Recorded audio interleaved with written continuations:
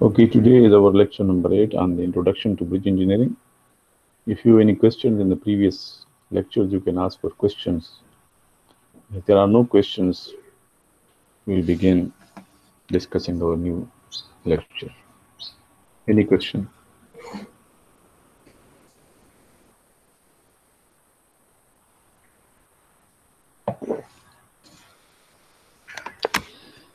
Okay, in today's lecture, first of all, the topics included are introduction, then bridge components, types of bridges, loads for bridge design. And then we will be talking specifically about the analysis and design of simply supported reinforced concrete slab bridges, one example, and finally, famous bridges in the world. Objectives of the lecture are that at the end of this lecture, the students will be able to differentiate between a bridge and culvert, explain how different type of bridges resist loads, analyze and design simply supported RC slab bridges. Bridge is defined as a structure having an opening not less than 6 meters or 6,000 millimeters that forms part of a highway or over or under which the highway passes. Structures having an opening less than 6 meters are generally called as culverts. So this is the definition of AASHTO code, that all those structures which have an opening not less than 6 meters will be called as culverts, and more than 6 meters will be called as bridges, although from the structural point of view, there may not be any difference. From the material and the structural formation point of view, there can be many types of culverts in bridges. You can see a bridge in the figure on the left. This is an actual picture of a bridge where a truss arch bridge has been shown in the picture. In the middle picture, you can see a unicell box culvert, reinforced concrete box culvert. On the extreme right picture, you can see a 3-cell box culvert.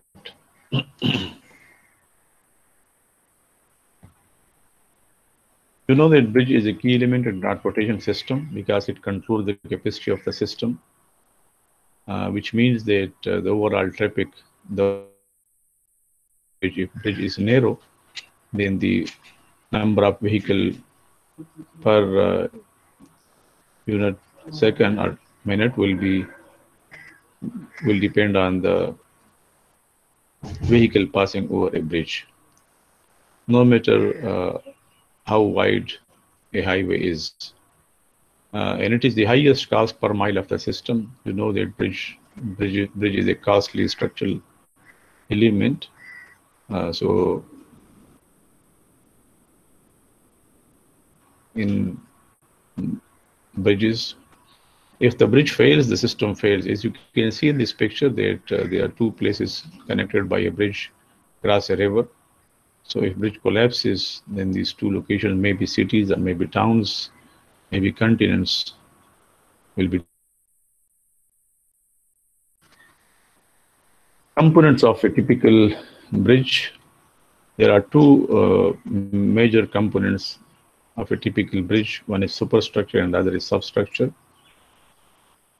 Superstructure are those superstructure consist of those structural parts of the bridge span, and substructural parts of the bridge are those which support the horizontal span. Substructure is not necessarily part of the structure below the ground. As you can see in this picture, that the horizontal span in this one, which is basically the deck and the slab. The deck is slab and girders. Girders in the slab, they will form the superstructure part, and all the structural members below the superstructure will be called as substructure, which includes a bearing, and then piers, pile cap, and piles. Okay, and also abutment. Okay.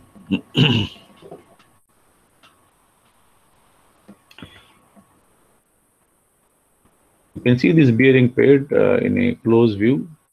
The bearing pad is composed of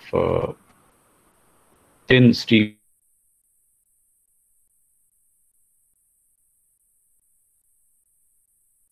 bearings to smoothly transfer forces from the girder to the piers and abutments.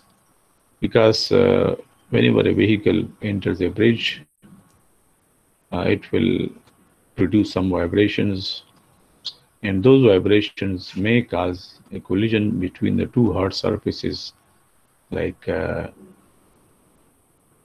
girder and the pier. The girder, if a girder is kept directly on a pier or abutment, then these two elements made of concrete will collide with each other and may cause localized crushing. So for this reason, a bearing pad is kept between these two elements, usually beneath the girder, in order to smoothly transfer vibrations and all gravity loads from the superstructure to substructure. This is an actual picture where different parts of the bridge, reinforced concrete uh, girder bridge, have been shown. You can see in the bridge, these are girders, longitudinal girders. These girders may be reinforced concrete or pre-stressed girders. The slab or deck, the slab is the horizontal member, which uh, we called as slab in reinforced concrete building systems. In bridges is called as deck. So deck is nothing but a reinforced concrete slab on which the vehicle actually runs. So this deck is a horizontal member in the form of reinforced concrete slab, and this slab is connected. This slab is usually reinforced concrete in situ cast slab, not a pre-stressed slab. Uh, and you can also see in the picture diaphragms. These are called diaphragms or beam diaphragms. And these are horizontal thin members which connect girders through the depth of the girders. These are provided uh,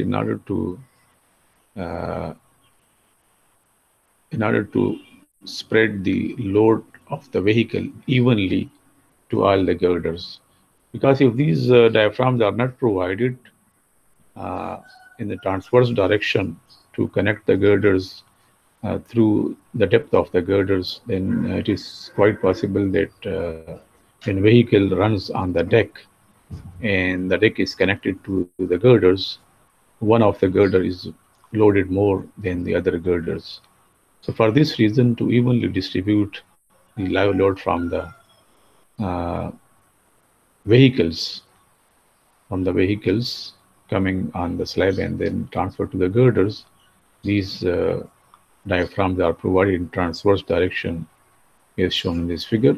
At some distances, you can see in the picture some diaphragms.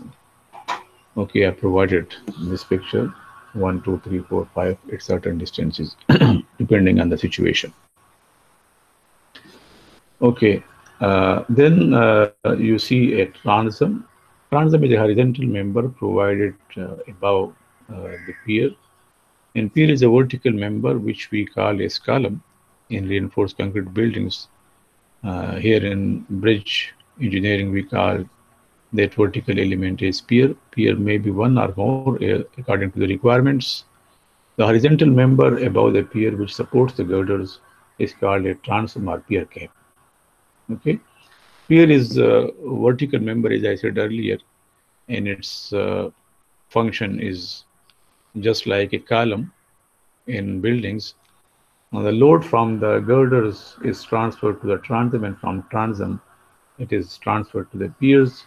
And then from the pier, it goes to the pile cap. Pile cap is a thick reinforced concrete slab, as shown in this figure on the right bottom. This is a thick reinforced concrete slab. And then from the pile cap, it is the load is transferred to the piles, and from the piles it goes deep into the ground, and the load is transferred from the piles either by friction or by bearing or both. The bridges can be classified in many ways according to the material. If this classification is made, there will be concrete, steel, and wooden bridges. If bridges are classified according to usage, then pedestrian, highway, or railroad bridges. And if bridges are classified according to span, then there will be short, medium, or long types of bridges. If according to the structural form, the bridges are classified, then there will be slab bridges, girder bridges, truss bridges, arch bridges, suspension bridges, and cable stayed bridges. So there can be many types according to the criteria of classification. However, the ISTO has defined bridges according to the following criteria, and it says that if the location of the main, it depends on the location of the main structural elements relative to the surface on which the user travels. So basically a superstructure and substructure. So if main structure is below the deck line, which you can readily imagine that these will be mainly arch type of bridges. If main structure is below the deck line, deck is the slab on which the vehicle runs. So main structure below the deck line means that arches will be provided to support the load of the deck or slab. If main structure is above the deck line, then mostly the suspension cable type of bridges will fall in this category because they will hold the bridge deck by suspension. And if main structure coincide with the deck line, so mostly reinforced concrete slab and girder bridges will fall in this category.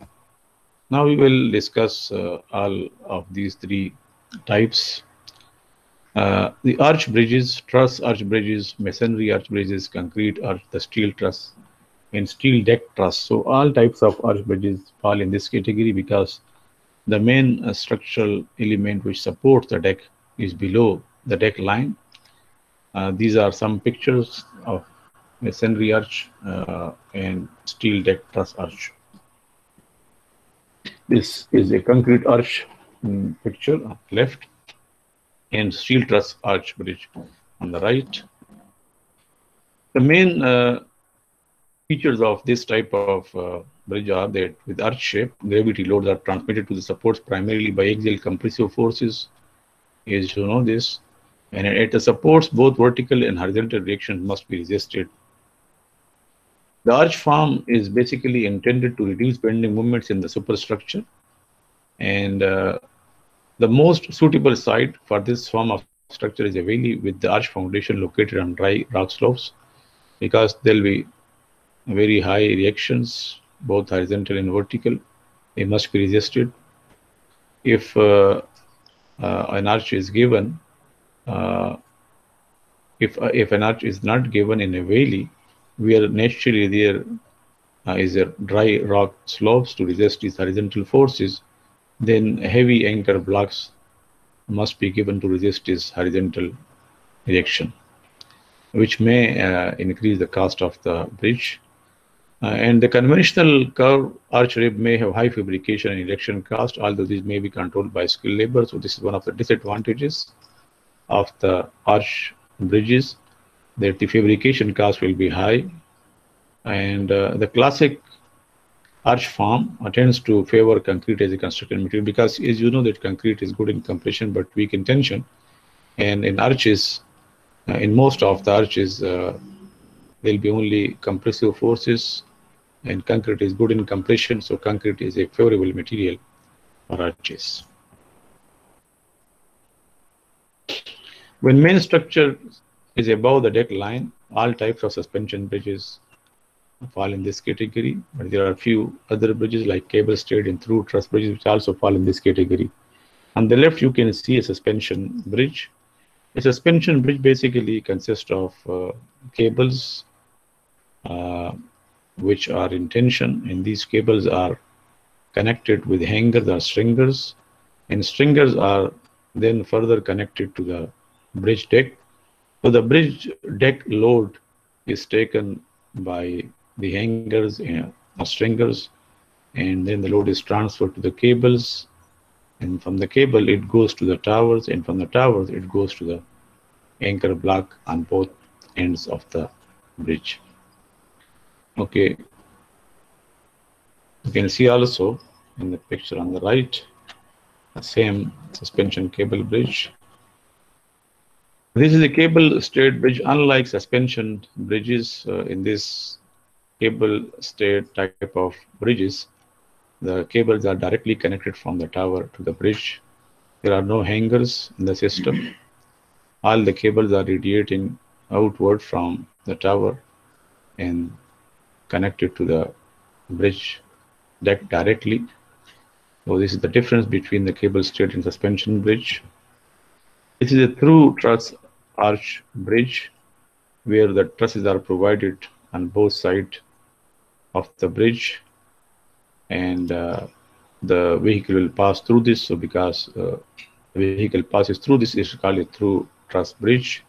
And these trusses are planar trusses on both sides of the bridges, and they are more or less act like an inverted beam. They will resist all the forces in the planar direction, and in this way they will resist the loads. Some features of the suspension cable bridges. In the suspension cable bridges, the flexible cables of a suspension bridge are shaped and supported to transfer major loads to towers and encouraged by direct tension. The deck is hung from the cable by hangers constructed of high-strength wire ropes and tension. This use of high-strength steel and tension leads to an economical structure. The problem with the suspension bridges is the aerodynamic movements of the bridges, and these aerodynamic movements of the bridges can be controlled or prevented if stiffening trusses as shown in this figure on the left bottom are given. Sometimes these bridges are the deck of the bridge is fastened or tied also to the anchor block on both sides of the bridge, as you might have seen in suspension bridges in some northern areas. So if stiffening trusses cannot be provided for some reason, then these bridge deck are fastened to the anchor block on both sides of the bridge in order to control the aerodynamic movements during the vehicular movements and also during the winds. Salient features of cable straight bridges. As compared with suspension bridges, the cables are straight rather than curved, and as a result, stiffness is greater, and aerodynamic instability is not a problem in cable straight bridges. However, cable straight bridges are comparatively costlier than suspension bridges. Two truss bridges. A bridge truss has two main structural advantages. The primary member forces are axial loads because it is a truss.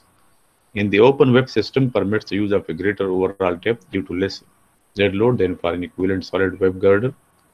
Both these factors lead to economy in material and reduced dead weight. The increased depth of the through truss also leads to reduced deflection in the bridge deck. It is economical for medium span, and also it is aesthetically pleasing. Okay, but the major group of bridges fall in this category where the main structure coincides with the deck line.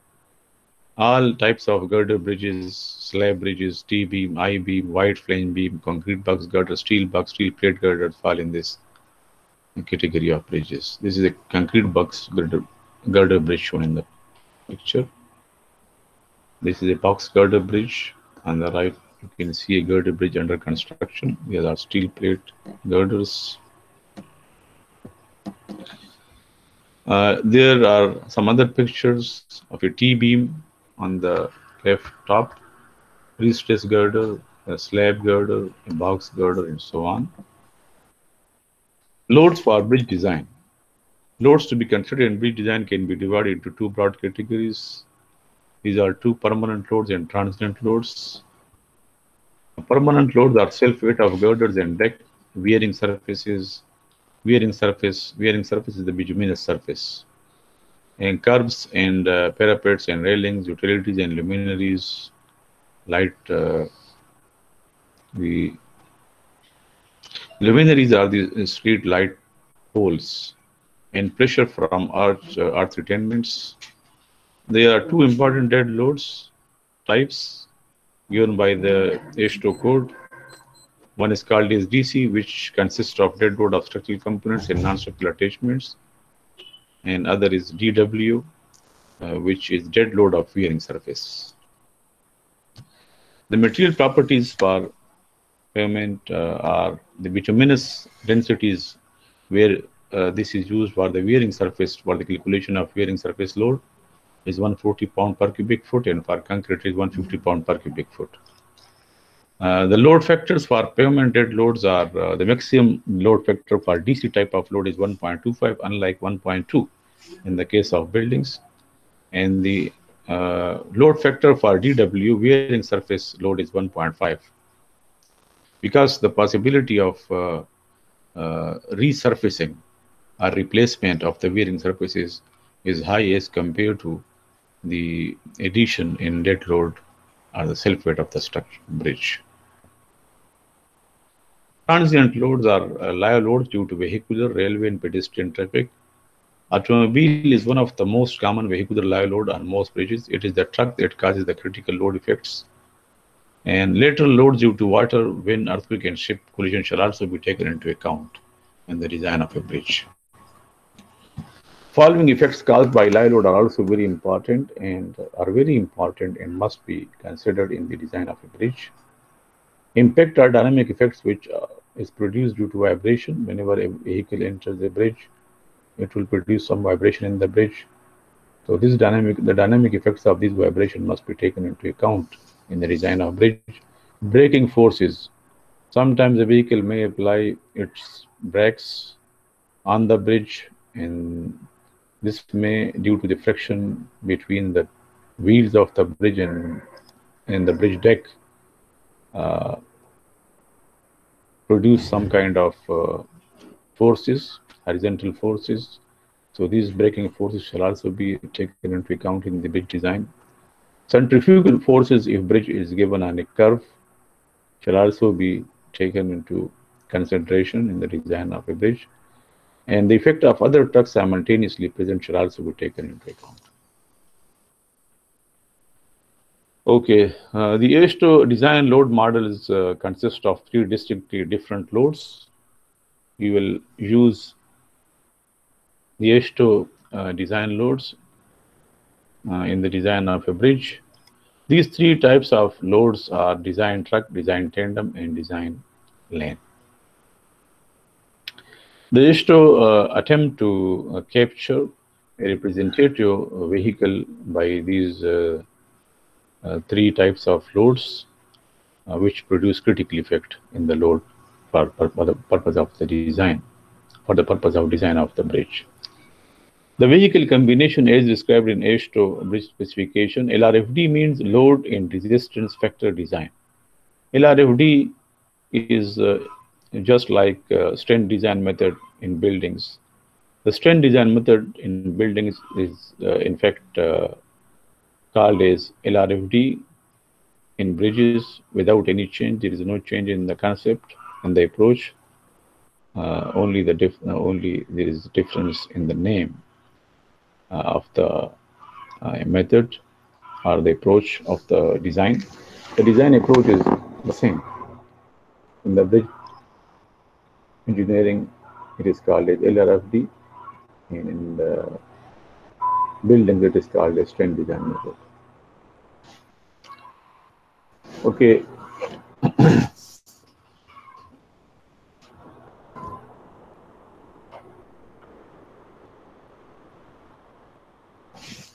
The vehicular design loads, as shown in this figure, is the design truck. The design truck, which is shown in this picture, consists of three axles. The front axle has a load of 8 kips, the middle axle has a load of 32 kips, and the rear axle has a load of 32 kips.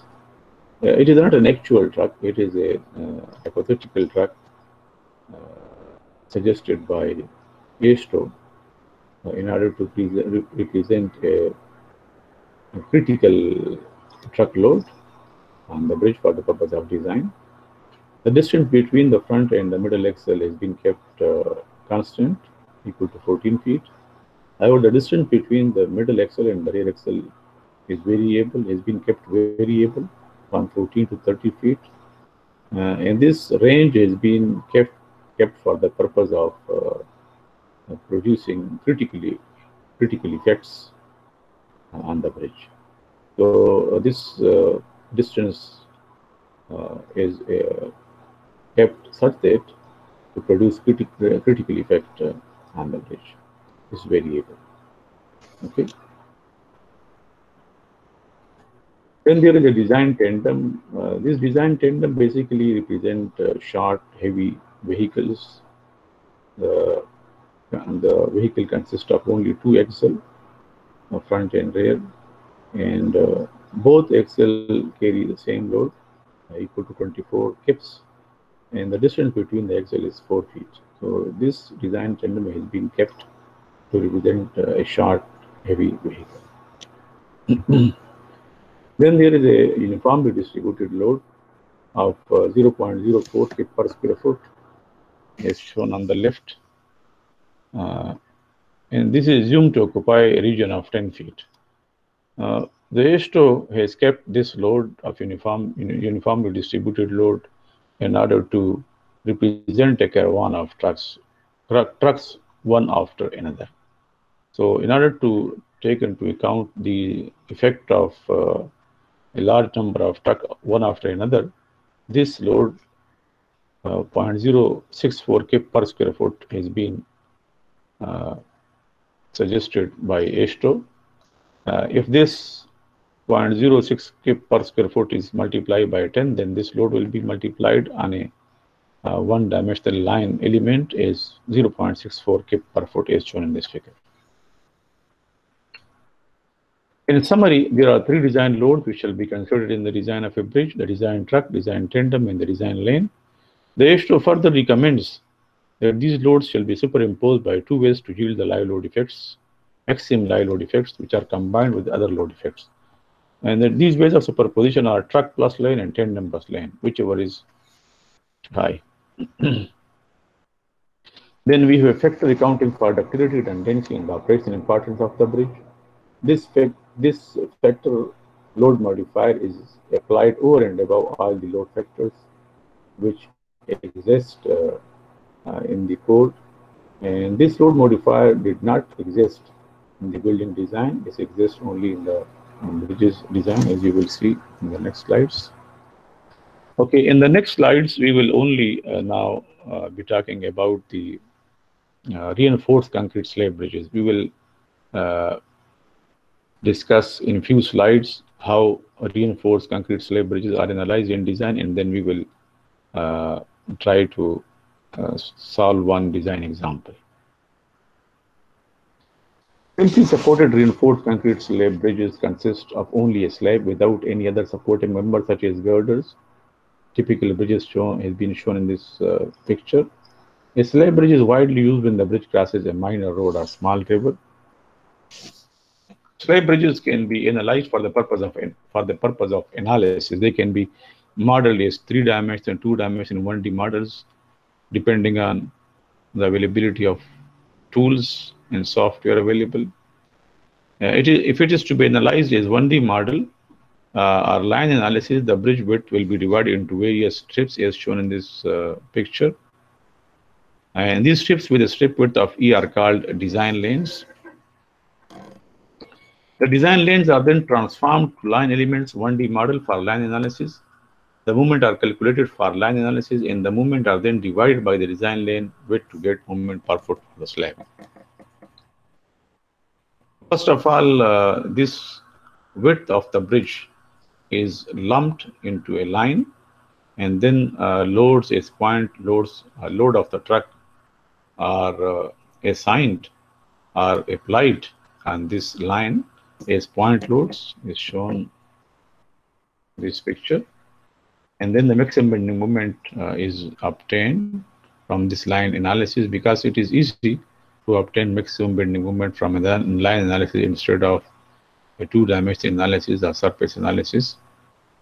So when the maximum bending moment is obtained from the line analysis, then the maximum bending moment must be divided by the design lane width, because the truck load which has been applied on this line is a pointed actually occupies certain width, and this width is called as design lane width. The design lane width according to the H2 can be calculated by the equations as shown in this figure.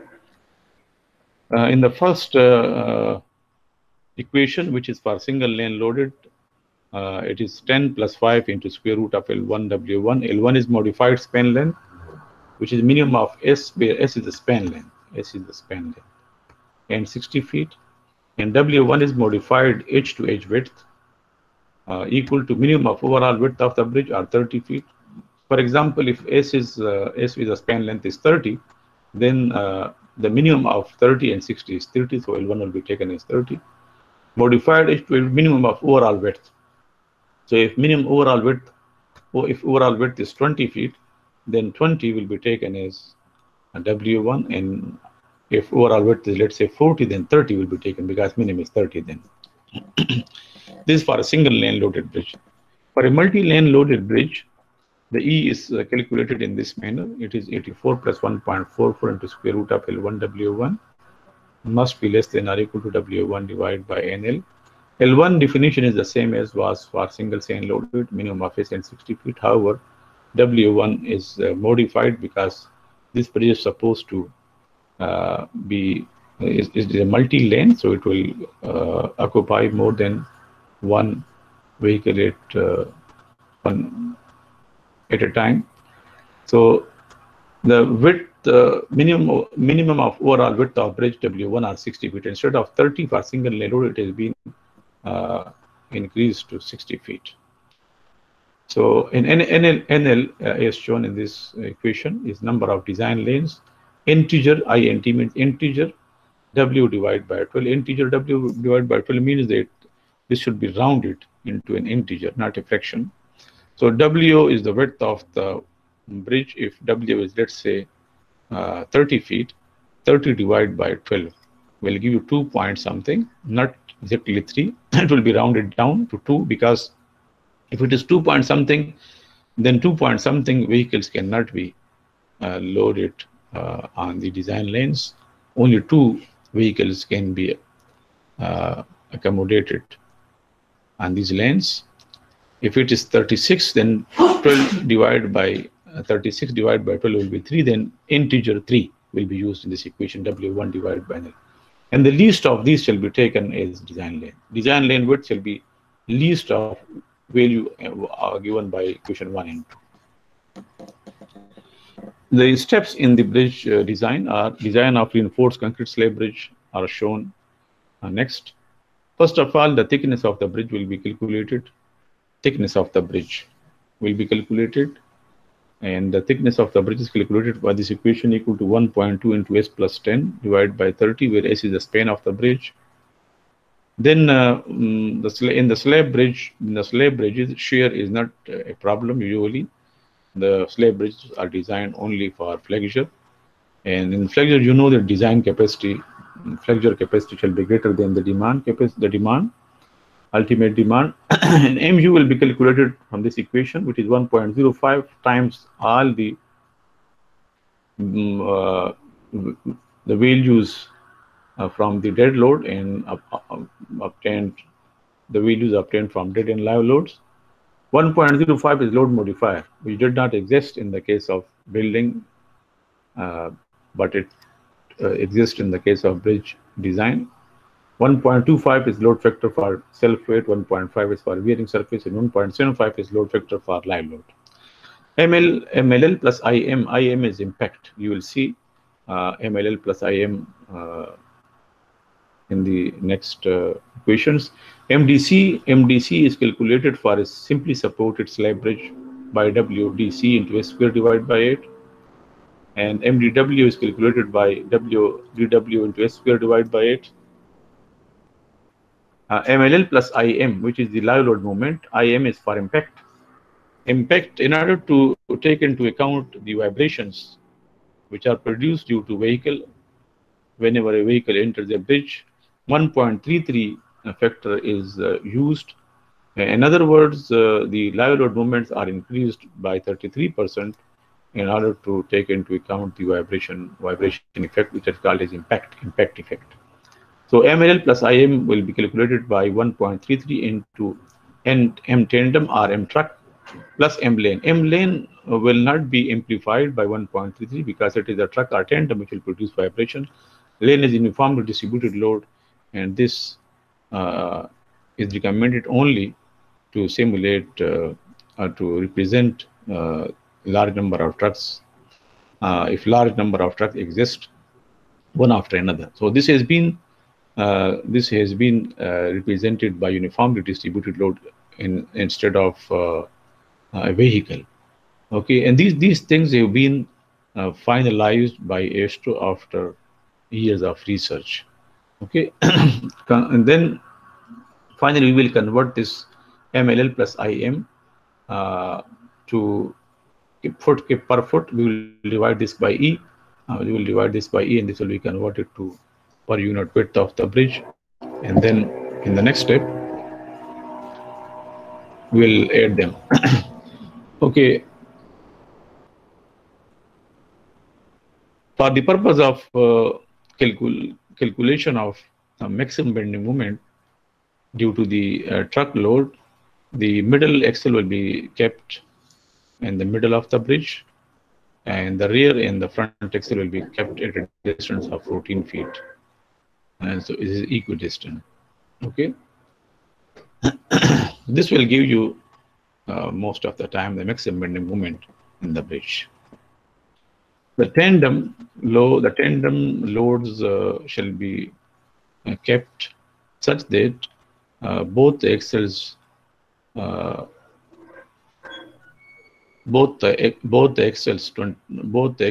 having a load of 24 kip and 24 kip are at 2 feet from the midpoint of the bridge. From the midpoint of the bridge.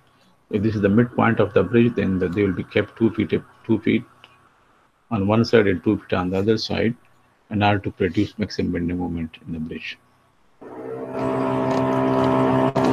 Because you know that by placing these loads, the loads of the truck axle at different location, you will get different bending moments, and we are interested in the maximum bending moments.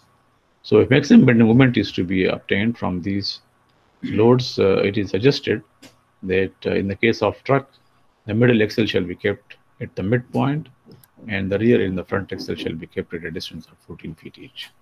In the case of tandem, the axle shall be kept 2 feet from the midpoint on the right and the left, is shown in this figure, and this will give you the maximum bending moment.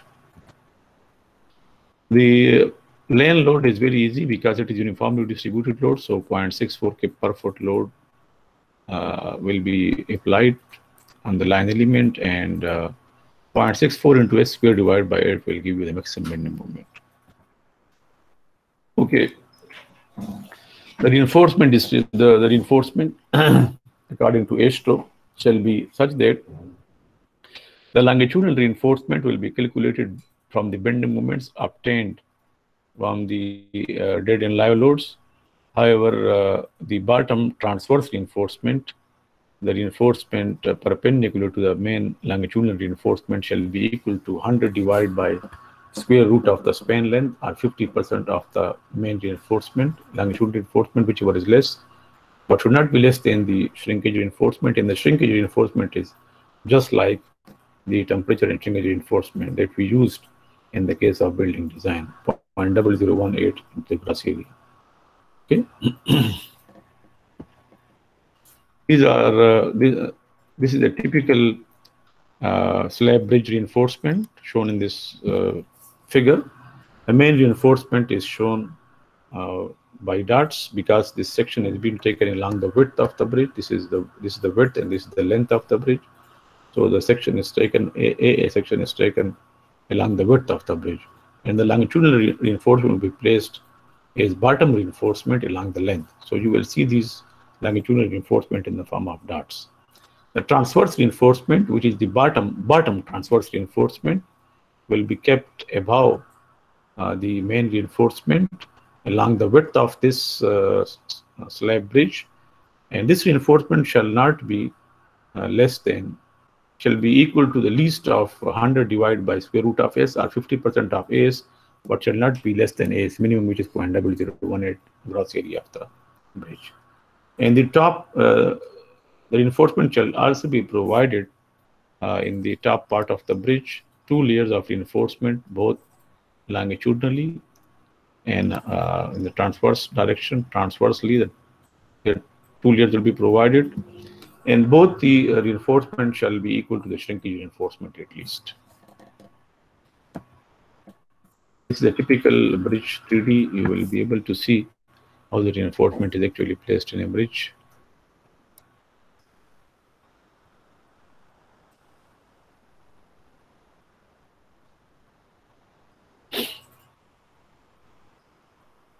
The bottom longitudinal reinforcement is the main reinforcement. The bottom transverse reinforcement is as per H2. The top reinforcement in longitudinal and transverse direction also shown, and this will be equal to the shrinkage reinforcement 0.0018 into the gross area.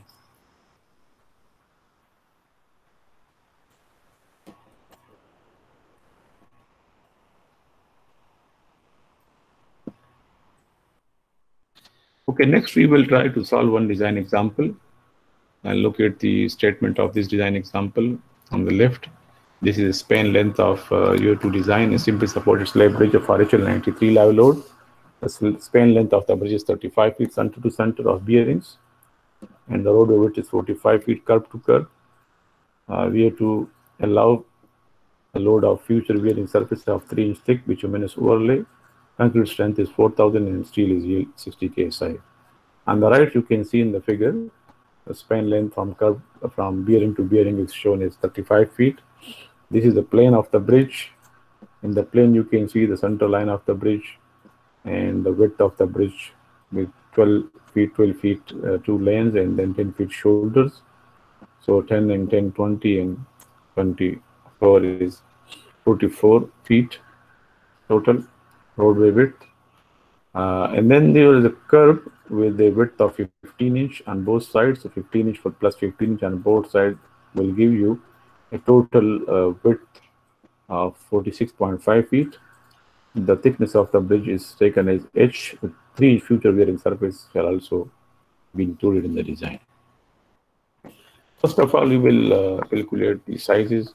The span length of bridge is given as 35 feet. Clear roadway width is 44 feet curb to curb. And for a curb width of 15-inch, total width of the bridge is given as 46.5 feet. Minimum thickness of bridges per H2 shall be calculated from this equation 1.2 into S plus 10 divided by 30. And 35 for 35 feet span 1.2 35 plus 10. This gives us a thickness of minimum thickness equal to 1.8 feet, which in inches is equal to 21.6 inch. We will round this up and we'll select 22-inch thick slab.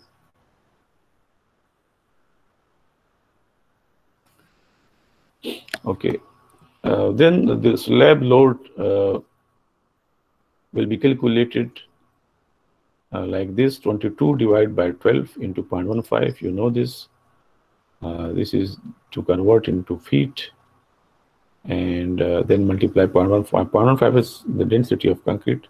This will give us a load of 0.275 kg per square foot, or 275 pounds per square foot. This is the load self weight of the slab.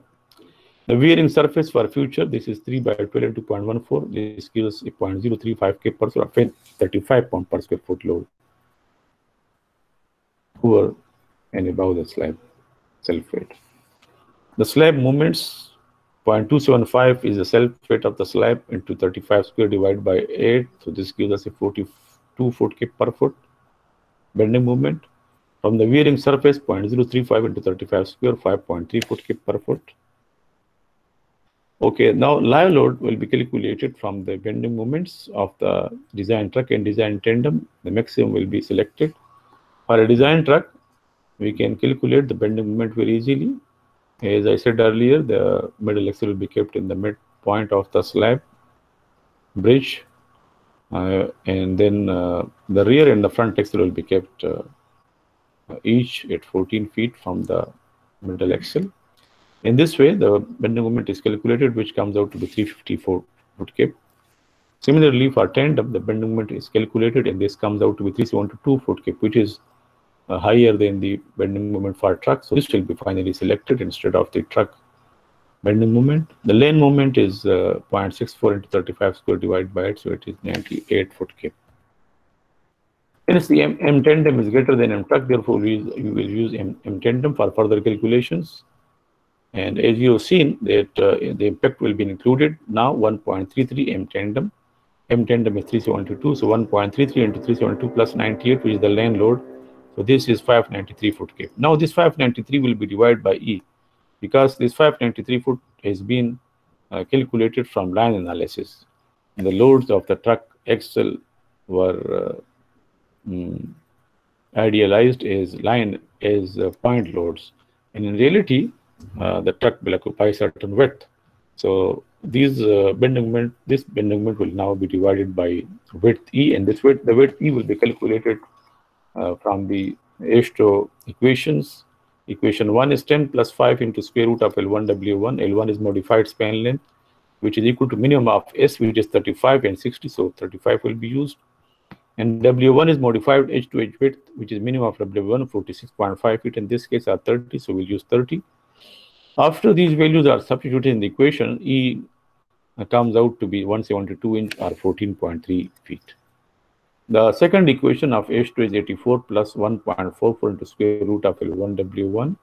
W1 for multi-lane loaded is minimum of W1 46 feet, 46.5 or 60, so it will be 46.5. And L1 is the same as single lane loaded.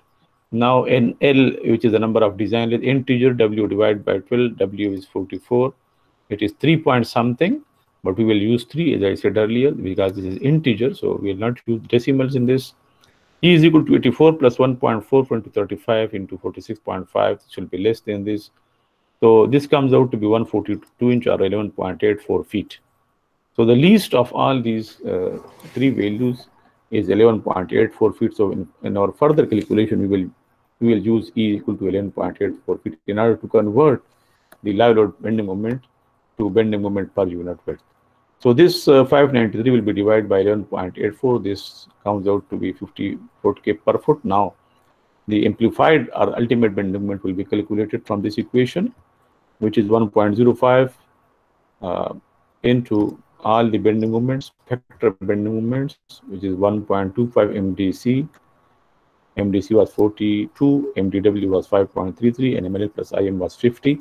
So after these values are substituted for in this equation, so MU comes out to be 155.3 foot kip or 1863.6 inch kip per foot. And we have to design this slab bridge now for this bending moment in the same manner as we have designed slabs and beams in the case of buildings. The moment is 1863.6 inch kip per foot. We have to calculate the effective depth. Effective depth is calculated in a similar manner as we did in the case of buildings. H minus cover minus half diameter of the bar. Cover is usually taken as 1 inch. So, the diameter of the bar that we will be finally using is taken as 1 inch. It is zoomed as 1 inch. So effective D will be 22 minus 1, which is cover, and minus half of this one up to the centroid of the 1 inch bar. This gives us an effective depth of 20.5 inch. AS minimum is 0.0018 into 12 inch, which is the per unit width of the bridge, and 22, which is thickness of the bridge. 0.47 square inch is the area of steel which is required as per H2 for shrinkage and temperature, and also main reinforcement, minimum reinforcement. For this MU, we will use the trial and exercise procedure. First of all, we will assume small a, let's say a 4 or 5 inch. We will calculate AS from this MU, and after several trials, we can get the value of AS. The AS value after a few trials comes out to be 1.8 square inch. If we use number 8 bars, so let's say we use number 8 bar, and for number 8 bar, the spacing of 4 in center to center will be required in order to provide area of still 1.8 square inch per foot. The distribution reinforcement as per the H2 requirement, which is the transverse reinforcement, is bottom transverse reinforcement according to the code is 100 divided by square root of S. S is 35 feet, so 100 divided by square root of S, 35 is 16.9 or 50%. The least of this is 16.9. 16.9% of the main reinforcement, 0.169 into 1.8 is 0.304 square inch. But this shall not be less than the shrinkage reinforcement, which is already calculated is 0.47 square inch. So the bottom transverse reinforcement will be provided equal to 0.47 square inch. If number 5 bar is to be used, then number 5 at the rate of 8 inch center to center bars shall be provided as transverse in bottom reinforcement. Similarly, the top reinforcement, both in the longitudinal direction and the transverse direction, shall also be provided equal to the shrinkage reinforcement, and the spacing shall not be more than 18 inch. Therefore, number 5 at the rate of 8 inch is also used as top longitudinal and transverse reinforcement. Finally, we will use the main steel at number 8 at the rate of 4 inch center to center, and transverse bottom reinforcement number 5 at the rate of 8 inch center to center. Top steel, longitude and transverse both number 5 at the rate of 8 inch center to center in this manner. The main steel is shown in the form of dots because the section is being taken along the width of the bridge. So you will see the main reinforcement here in the form of dots. This is number 8 at the rate of 4 inch. Over the main reinforcement, the transverse reinforcement with the spacing of number 5 at the rate of 8 inch center to center has been provided. Top layer of 2 layers of top reinforcement along the length and the width of the bridge are provided at number 5 with number 5 at the rate of 8 inch center to center. So this was all about the slab bridge design. Next, I will show you some pictures, famous bridges around the world. This is the longest bridge in the world, which is 164,800 meter or 164 meter, 164 kilometer. Okay, this is overall length of the bridge, not from span to span. From span to span, which is the longest span bridge, from the support to support, longest span bridge is the Pearl Bridge or Akashi Kyoto Bridge in Japan, which is around 2 kilometers long bridge. This is the highest bridge in the world, Cedo River Bridge, 472 meter high in Cedo Bridge. This is Lansdowne Bridge in Sakar, you can see.